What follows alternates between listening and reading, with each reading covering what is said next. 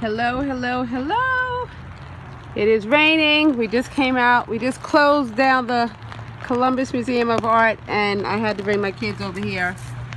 Get off of the, get off of there now. Now. Asha, do I need to count to 10? Get off of there, Asha. This is ElijahPierce. Elijah, your life is a book and every day is a page. I love that. I love that. 1892 is the year he was born. Who is the artist? The artist, this statue created by Stephen Weitzman. You guys see that? Stephen Weitzman created this. And his barber shop used to be right over here. They tore it down. I mean, really, they could have left it up and made it a museum. So I'm going to read. If you don't like being read to, click the X. Click the X. This is, you know, for educational purposes.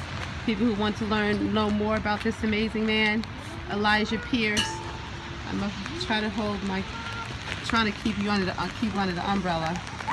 So ElijahPierce, 1892 to 1984, was an internationally recognized woodcarver, folk artist. Mr. Pierce began carving wood as a young boy in Baldwin, Mississippi. Oh, I'm sorry. Okay. Mr. Pierce began carving wood as a young boy on the Baldwin, Mississippi farm where he was born in 1892. In the early 1920s, he carved a small elephant for his wife as a gift. Oh, how sweet! In response to her affection for the animal.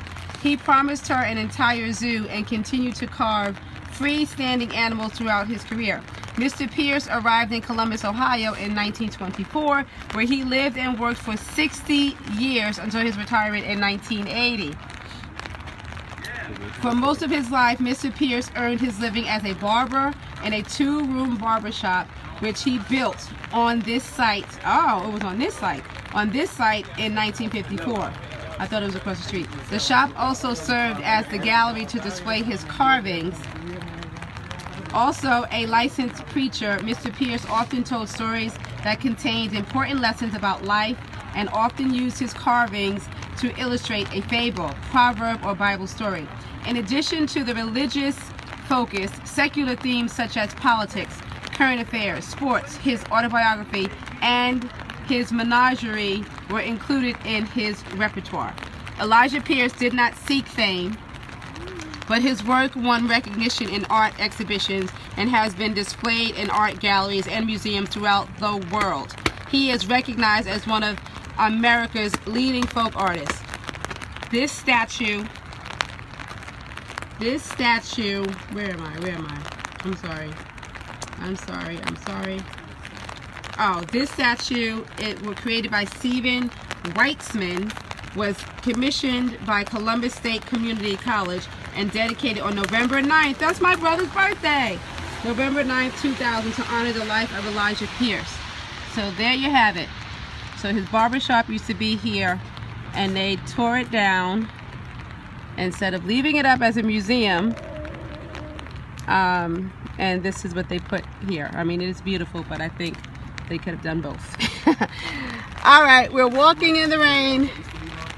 We're walking in the rain. My children, let's go.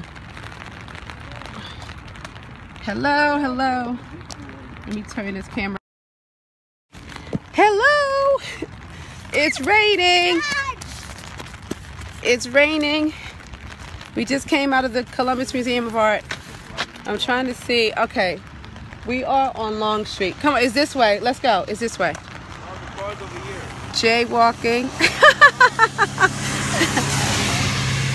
No, we're going this way to see the wall. I'm on the sidewalk now. I'm not listening. Hello. How are you guys? What are you guys doing? Is it raining where you are? I'm in Ohio. Oh gosh, this umbrella is falling apart. My goodness. Okay, I guess I'm gonna have to wait. I'm gonna go back to the car. Thanks for watching. Thanks for listening.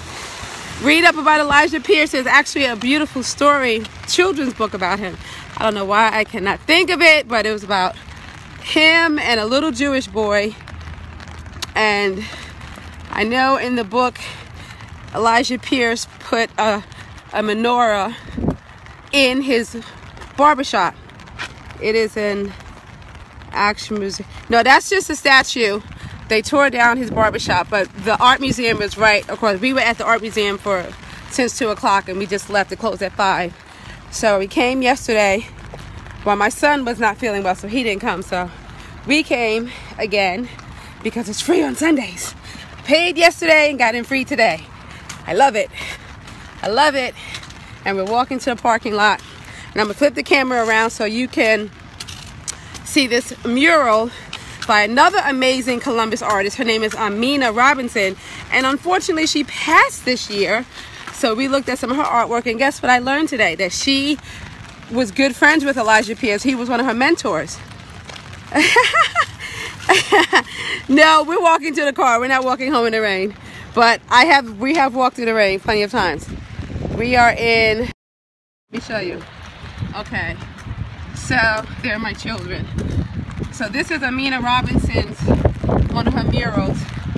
She was an amazing artist, and she has had a relationship with the Columbus Museum since she was a teenager. A Street Called Home. This mural is based on the original artwork for the book of the same name that was written and illustrated by Amina Brenda Lynn Robinson and published in 1997. The original art is in the collection of the Columbus Museum of Art, which is right across the street, which is where we just came from. Columbus College of Art and Design. Yes, A Street Called Home, right. Columbus College of Art and Design students executed the work in 2005 under the direction of Associate Professor Christine Schramer. Okay. Amina Brenda Lynn Robinson was born in Columbus, Ohio in 1940 and graduated from the Columbus Art School, now the Columbus College of Art and Design. Her work reflects the drawing, papermaking, and needlework traditions that she learned from her parents, as well as the training that she received in art school. Amina creates sculpture, large, complex work she calls rag-gone-nons, rag paintings, paintings on cloth, drawings, and books about her family and community, African American history, her travels, and the stories she has been told by her elders. In 2002, the Columbus Museum of Art organized a retrospective exhibition of her work that traveled in the United States. In 2004, Amina received a prestigious MacArthur Fellowship. Her work is in private collections and museums, including the Columbus Museum of Art, the Brooklyn Museum of Art, the Toledo Museum of Art, the National Underground Railroad Freedom Center, and the Newark, New Jersey Museum, among others. Yes. So, I don't know if you can see much, it's dark, but this is, yeah, and in the museum we saw some of her original pieces from some books she illustrated. Her rag, like she basically used pieces of fabric as if, yeah, as if, you know, it was a paintbrush, as if it was paint. It's hard to get the full effect of this. Yesterday it was a better day, but it's kind of gloomy today. Hopefully you guys can see some of it. I'm trying to walk slow. Mount Vernon. Look her up. She's an amazing woman. And they used to have a huge hands-on exhibit here before they renovated this museum. They just opened up the contemporary ring 2 months ago, so it was a treat. We had lunch here. Yeah, she's amazing. ElijahPierce, we studied him. As you guys can see, I am big on my children learning through art, and my children are artists. So I love bringing them to art museums so they can see that they totally can live from their God-given talents and create beauty that adds value to the world. So, coming to the end, but look up Amina Robinson. There's stuff about her on YouTube. She's illustrated quite a few books with her amazing artwork. And yeah, and see overview across the street. That's the Columbus Art Museum. We were there yesterday and today. Well, my son wasn't there yesterday, but I'm gonna go. I'm in the... Thanks for watching. I'm the Fit Baker Mom, signing off. I hope you appreciate the art I shared with you today. I got in trouble a few times because I didn't know I couldn't periscope. I didn't do stuff where I saw the sign, but some places I didn't see it. And then in some places where I could photograph, I thought I could video too, and I couldn't video. It's all good. Sometimes, you know, things happen, right?